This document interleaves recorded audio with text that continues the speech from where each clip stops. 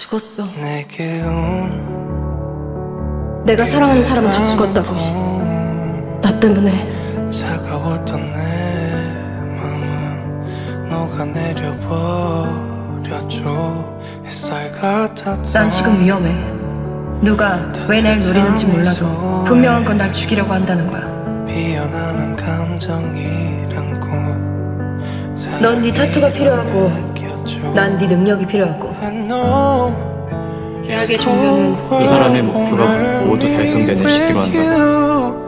언제나 내 손 잡아주던 그대. 내가 사랑하는 사람은 다 죽었다고. 너도 죽을 거야. 상관없어. 이제 널 못 믿겠어. 넌 날 더 이상 지켜줄 수 없어. 너 자신조차 지키지 못할 정도로.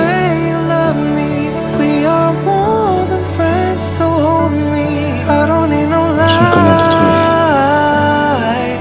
충전이 좀 필요해.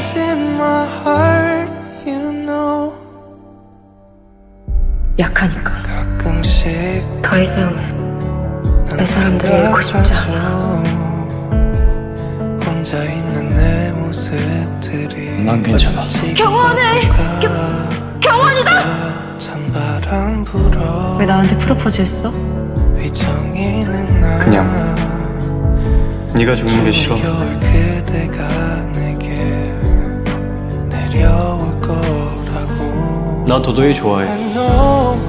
도도히 널 위한 선택을 해. 널 위한 선택을 해. 그게 나를 위한 거야. 널 위한 선택이 날 위한 선택이야.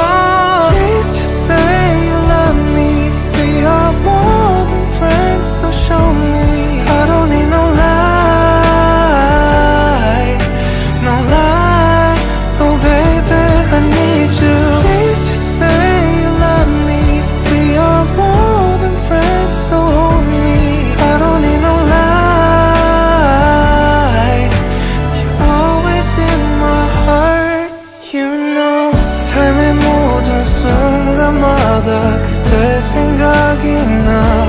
하루만 비록 모든 것이 변한다 해도 You're the first thing in my life. I will call you my home.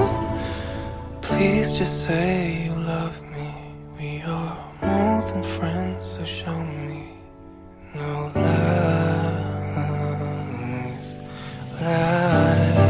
Lies, please just say you love me. We are more than friends, so hold me. I don't need no lie. You're always in my heart, you know.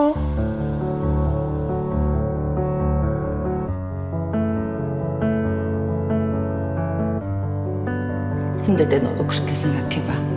아, 이제 내 안에 봄이 시작되려나 보다.